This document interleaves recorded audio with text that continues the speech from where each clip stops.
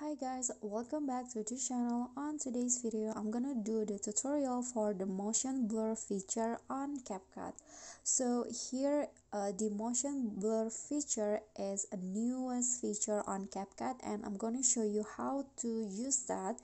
So here, I'm going to just use photos, so you can add as many photos as you want. In this case, I'm using about 15 photos, and then what you need to do next is set the photo as short as possible, like this, the whole photo. Okay, just trim it as short as possible. So I think the more photo that you use, the better, but I'm going to just use 15 photos. So I'm going to just skip on this part. Okay, so I've already trimmed all the photo into short as possible, and next just click on export. So export first,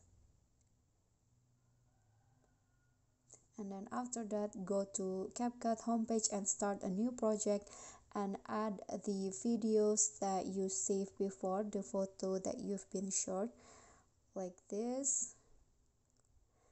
And next click on the video, so it's 0.6 seconds, and then at the toolbar at the bottom just swipe until you find the motion blur options. Okay, so this one, just click on the motion blur and set the blur into 65. Okay, and the blend into 30. And after that, just click on the check icon. Now the CapCut will be applying the motion blur, and let's see the result.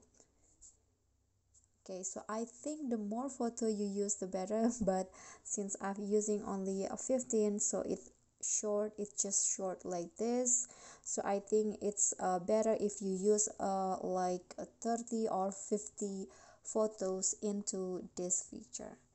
Okay, so I think that's all. That is how you can use the motion blur feature on CapCut. Thank you guys so much for watching. If you enjoyed the video, please give me a like and smash that subscribe button down there, and also don't forget to leave a comment.